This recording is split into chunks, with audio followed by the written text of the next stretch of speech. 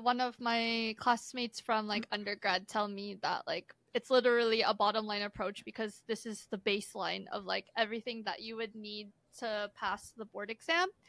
And then I've had other people, so like when I was still a student, there was someone who had like just finished as well, and they told me like they just completely studied from the BOC as well, and like that's the bare minimum. They're like, if you can just completely study from the BOC and then like if you get your answers right on that, you'll pass.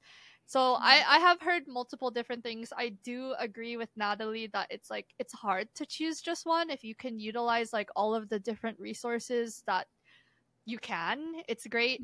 But for me, I think I have to choose Media Lab as well, just because like the exam simulator, even though it's not the best. Like it's not exactly like the exam itself. It's just helpful because it lets you go through like all of the questions that they would ask. It's a huge question bank.